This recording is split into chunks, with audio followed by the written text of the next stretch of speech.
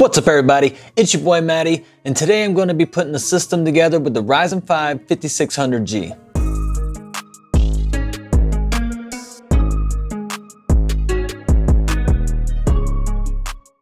Okay, I picked up this Ryzen 5 5600G for 260 bucks.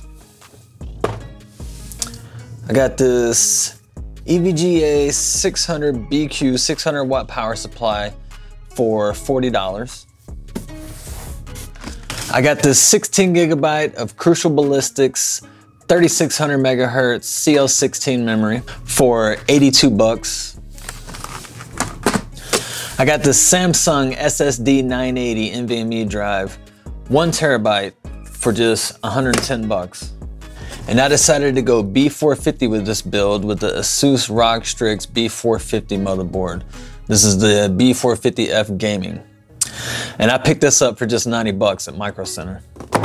And to put it all in, I didn't really want to go with a full-size case, but this Main Gear Vibe was on sale at Micro Center for just 50 bucks.